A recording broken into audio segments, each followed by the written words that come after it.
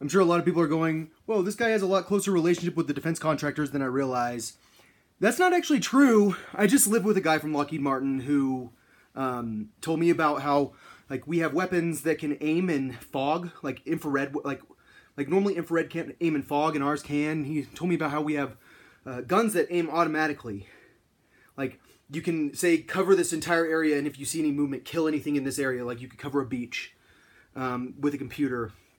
And he also, like I said, told me about foreign spies. And, I mean, I know other people from the defense industry, too. The guy who gave me a ride to do my hunger strike, he was from Lockheed Martin.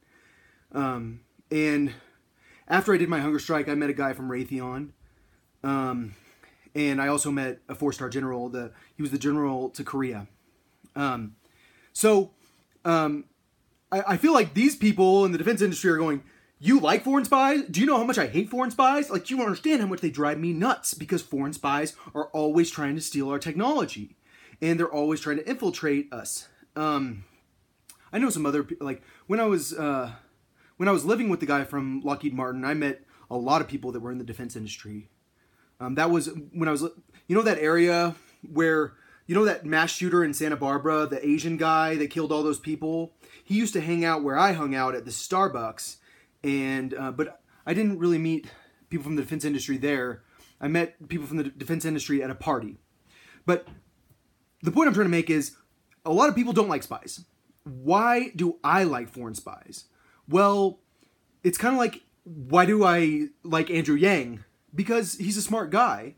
He's a talented guy. And yes. So I'm getting all these comments on my phone. They're going, you're racist, you're racist. And it's like, okay, actually I got told that Andrew Yang, that his dad was a foreign spy. And that's why. It wasn't because I just, out of nowhere, decided Andrew Yang's a foreign spy because he's Asian. And why do I like foreign spies? Because they tend to be really, really talented people. It's kind of like this girl that I used to hang out with all the time. And we went to see a Jimmy Eat World concert. And we spent a lot of time together. And she's from China. And she's so sweet. And she's so pretty. And she's smart. And she's getting her PhD. And I think that she was too scared to do a lot of hacking stuff, because being around her, like one time we went downtown together and there were people following us, like down like the middle of nowhere, and it was pretty obvious they were following us. But why do I like foreign spies? It's because they tend to be super talented, and if they settle here, like, no matter what happens, China will never touch us as far as technology goes. Like, it's going to be night and day between what we have and what they have. And who is probably the number one source of foreign spies since World War II? It's not very hard to figure out. Well, actually, Russia, you would think Japan is probably the number one. But Japan and Russia are probably the top two. But those spies they send tend to be the smartest people. Because if you have...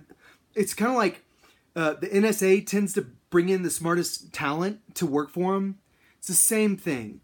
Like, when you're the smartest, you get to go do something special. Which, is it racist to think that China would want to send a ton of foreign spies here after MacArthur has sat there threatening to nuke them?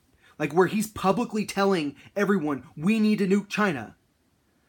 Obviously, it's not racist to think that to go, oh, maybe I'd want to send my spies to that country to steal their technology if they're threatening to nuke me all the time. Because MacArthur was crazy about it. He really thought we needed to nuke China, which a lot of people historically have been afraid of China.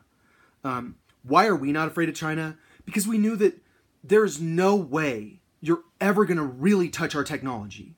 And if we want to kill everyone in China, we can. The problem is, with someone like Andrew Yang, who I believe is the child of a foreign spy, which probably a foreign spy that had a very, very, very, very, very negative view of the United States. Not just a foreign spy, which Foreign spies, a lot of the time, tend to have negative views of the United States. Not always. A lot of the time, like, Indian spies have a very positive view of the United States. But are there a lot of Indian spies? Whoa, a lot of them. A lot of people from India are spies. Like, where they work for RAW, which is an intelligence agency in India. But all I'm saying is it's not racist to think this guy is the child of a foreign spy, because it's actually logical. It's very logical. But what's not racist is thinking that spies are good, because we get to bring in the most talented people. Okay, Israel is kind of a place where we bring all the Jews that are super smart, right? Like, we like to congregate super smart people together. The United States is where we congregate super smart people from all over the world. So when these people want to infiltrate our government and steal our technology and learn from us, a lot of the time, it's not always about stealing, it's about learning. A lot of the time, they're the smartest people, and that's why we like bringing them here. And that's why in the tech world, a lot of the smartest people aren't from the United States. But you know what? They're here now, and they're super talented. But in the event of a nuclear war with China, do you think Andrew Yang would have a conflict of interest? He's not going to want to kill people enough, and that puts us at a risk. And you need someone that's going to want to kill people enough in charge of the government. No matter what you think, you need to make sure you got someone who's down to kill everyone. And that, at least that's my opinion. Do I think Barack Obama would have been down to kill everyone? Hopefully he would have. He probably would have. Would he be down to kill everyone in Africa? Probably not, because they're not a real threat. But would he have been down to kill everyone in China? I feel like he would have been. All I'm saying is, there's a reason I like foreign spies. It's because I'm not as racist as you think I am.